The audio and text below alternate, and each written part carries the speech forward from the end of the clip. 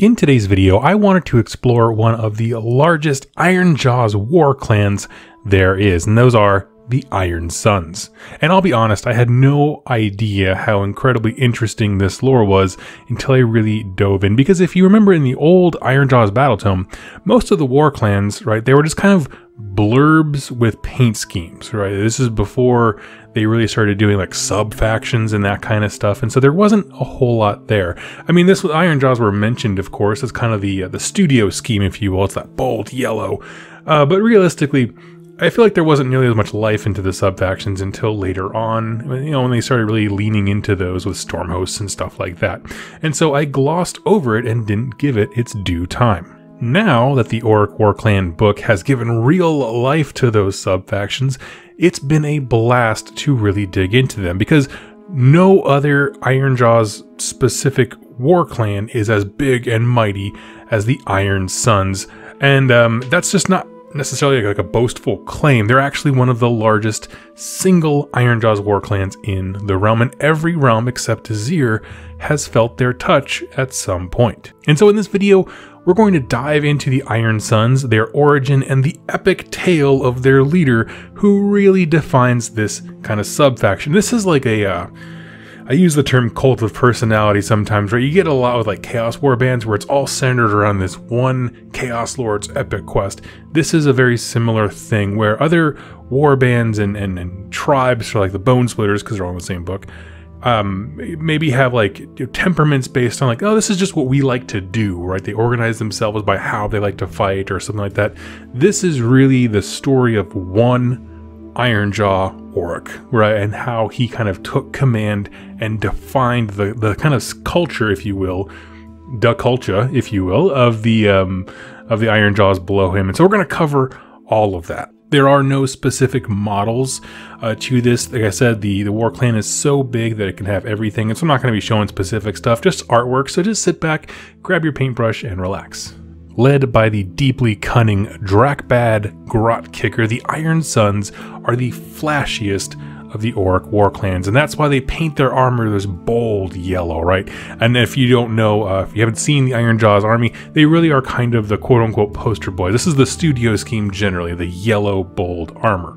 The war clan began in Gur, Realm of Beasts, but has since migrated to just about everywhere, and as it goes, it's growing in size, taking in orcs they find along the way.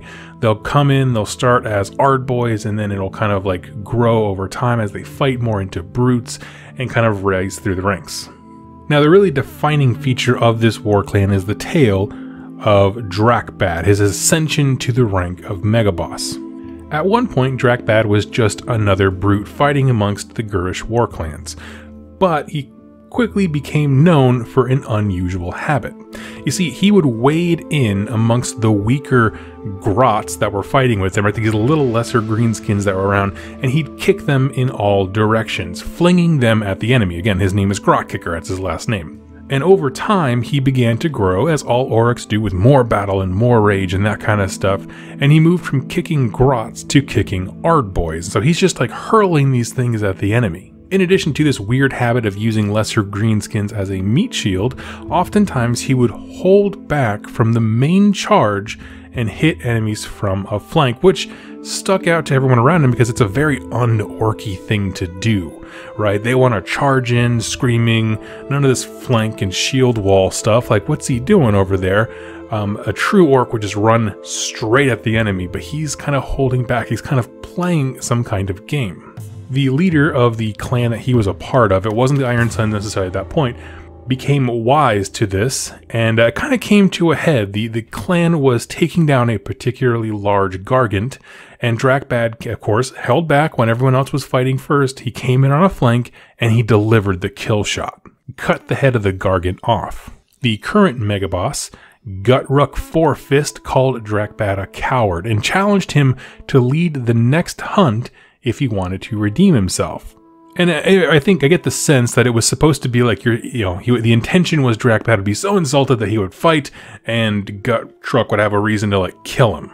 If nothing else, at least to have a good fight. But Dakkbad agreed and said, okay, we'll deal with this. And he already had a plan in mind. So the next day, it's time for this big hunt that Dakkbad's supposed to lead.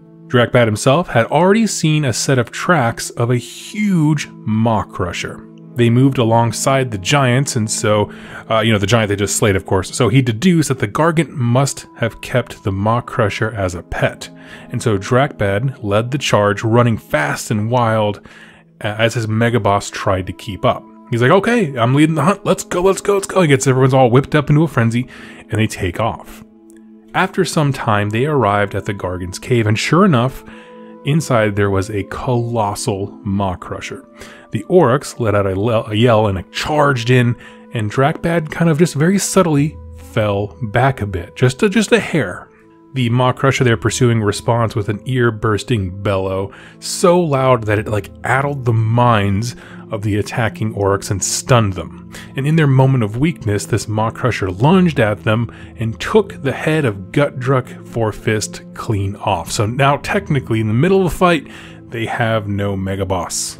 Now while all of this is happening, Dakkbad sees his chance. See, he was a clever one. He knew the Gargant must have had a way of shielding himself from his pet's roar, right? Again, he understood this Gargant has a pet.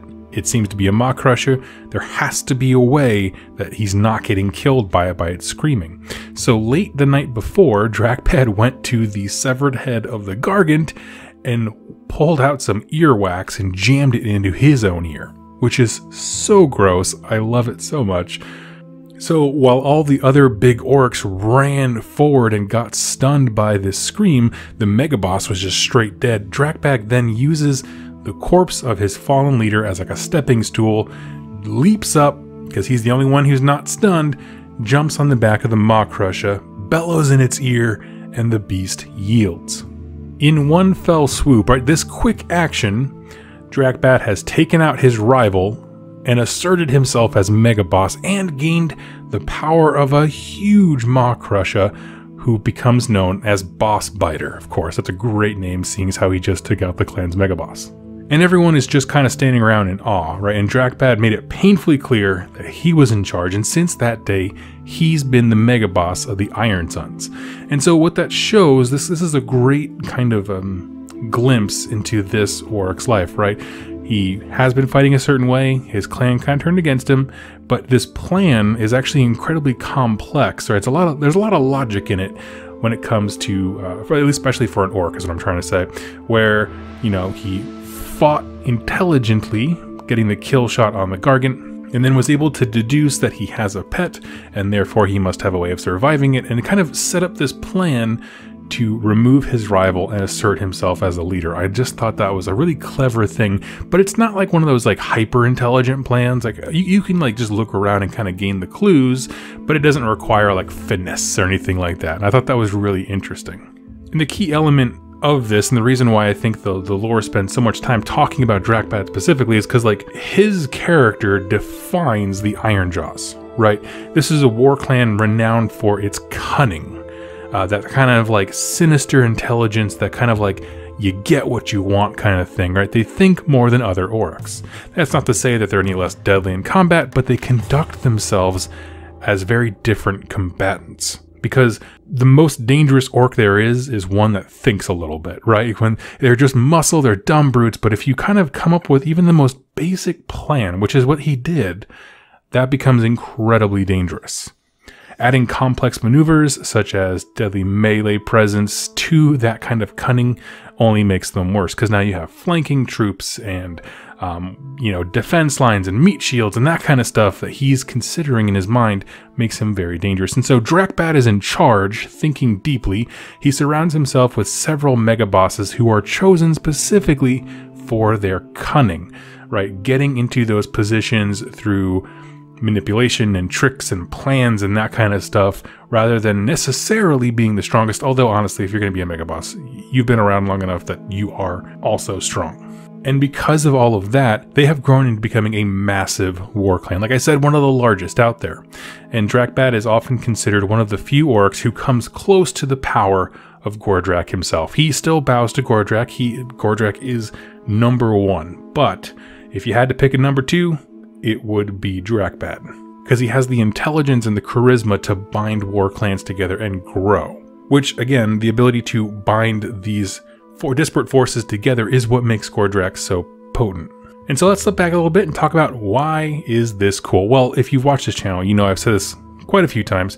In Horde armies, leaders define the faction, right? This is an exceptional case of that, where there are typically just a handful of heroes, but a lot of dudes, right? Let's say a lot of Ardboys, a lot of Brutes, a lot of Gorgruntas, they have everything. But it's just taking a moment to really dive into the hero and how what they value sets the tone for everything below them. The fact that he has a lot of mega bosses that also are based upon their cunning is going to trickle down to everybody. And I think that that is all super unique.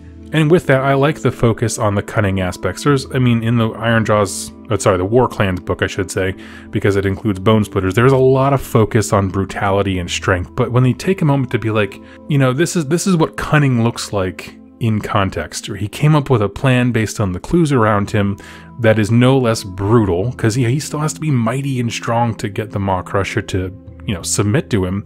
But it involved, you know, this little bit of, I don't know, a little bit of machinations, if you want. I thought that was really cool.